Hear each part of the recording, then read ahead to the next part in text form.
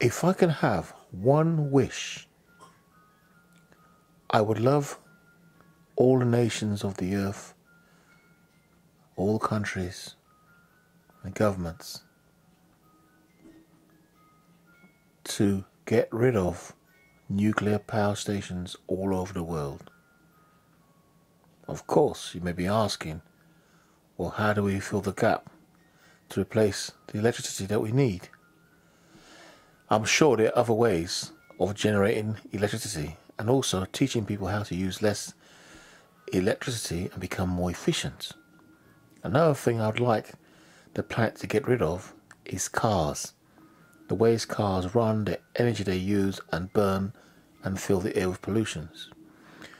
These are the two main things I would love to change on our planet, because we are sitting on a ticking time bomb. Let's take a look at this example, for instance.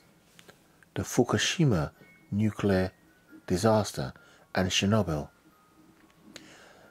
Did you know that the Fukushima nuclear incident is still an ongoing situation, and there's a lot of secrecy behind it? Lots of radiation is leaking into the Pacific Ocean, polluting our fish, and also radioactive particles in the air circulating the whole planet. No one can escape really, and there will be a lot of sicknesses, illness, and people dying with cancer and genetic deformation as a result of this accident. Now I want you to imagine this scenario. Just imagine there was a massive seismic shift in tectonic plates around France, United States, which caused the nuclear powers to rupture. Could you imagine? Look what happened to Fukushima. This is the planet Earth. Our planet is a moving planet where it's very unpredictable and we're very unsure what could happen. Could you imagine a meteorite like the one that hit in Chelyabinsk strike a nuclear power station out of nowhere and make one of the cores explode and have a meltdown? So you see, we are living on a ticking time bomb of nuclear power stations all over the world. Human beings are really crazy. We are going to destroy ourselves, not only with global warming, air pollution, but nuclear accidents, nuclear war.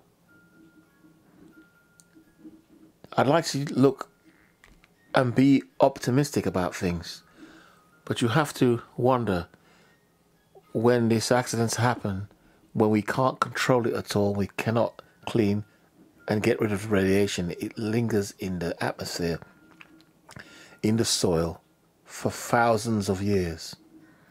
Just do yourself a favor and Google up or look on YouTube, watch many videos on the Chernobyl nuclear accident in Japan, and you'll see how many people there are suffering, how many have died.